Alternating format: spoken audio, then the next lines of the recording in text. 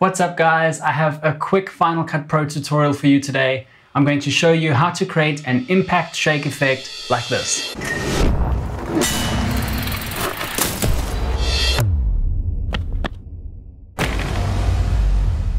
The impact shake effect is a really easy effect to do, and it just adds that extra little something to your edits. Let's get into it.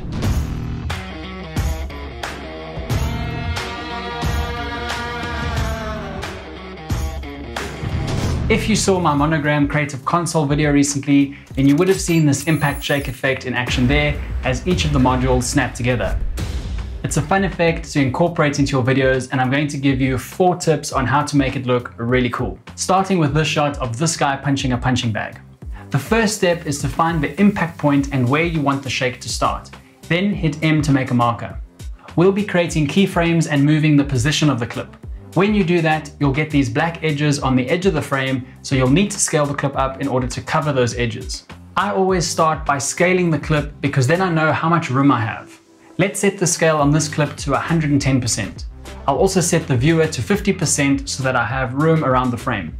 I'll activate the on-screen transform controls by clicking over here, and now I can easily see the edges of my frame.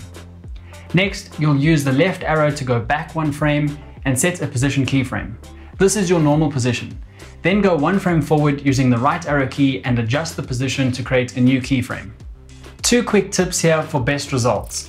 Number 1, make the first keyframe movement in the opposite direction to the movement on the screen. This makes the impact seem bigger than it is. In this example, this guy's fist moves up and to the left, so you'll want to move the clip down and to the right. For some reason, Final Cut Pro makes keyframes on these other properties as well. This is not a big deal if you aren't changing any of these properties, but you can avoid that by just adjusting the position property in the inspector window instead. Tip number 2, the first keyframe should have the biggest movement, which again helps to emphasize the impact, and the keyframes that follow will be slightly smaller as we return to the normal position. So I'll hit the right arrow to move 1 frame forward, and I'll move the position of the clip until the edge of the clip is almost on the edge of the frame. I'll move forward again and reposition the clip in a random direction, making sure it's a slightly smaller movement than before. I'll do this for 4 or 5 keyframes, and then on the last keyframe, I'll reset my X and Y values to 0 so that the clip returns to its normal state. I'll hit done in my viewer window and I'll play that back. It looks great, but one other thing you can do to make the shake look a little more natural, and this is tip number 3, is to add some motion blur. I've got this moderate motion blur 2 effect from Ryan Nangle, which is free. It's actually one of my top 10 favorite free plugins, which I made a video about. I'll leave a link to that down below if you haven't already seen it, and I'll leave a direct link to the plugin as well. I'll drop that onto my footage, and I only want to cover the section where the shake is. I'll select the clip and hit Ctrl V to show my keyframes, and I'll just retime this motion blur layer to fit. When I play this back, pay attention to how much smoother the shake looks.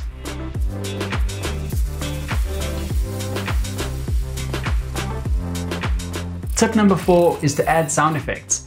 Adding an impact sound really sells that shake effect, and if you're using music, you can even time that impact to the beat of the music to emphasize the shake even further. If you feel like you've learned something or you've enjoyed this video so far, please take a quick second to like this video. I would really appreciate it.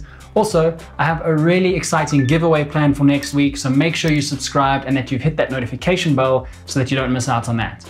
Let's look at another quick example where we keyframe the scale, like in this example with the blacksmith. First, I'll use my left and right arrow keys to search for the impact point, and then I'll create a marker. I'll go 1 frame back and add a position keyframe.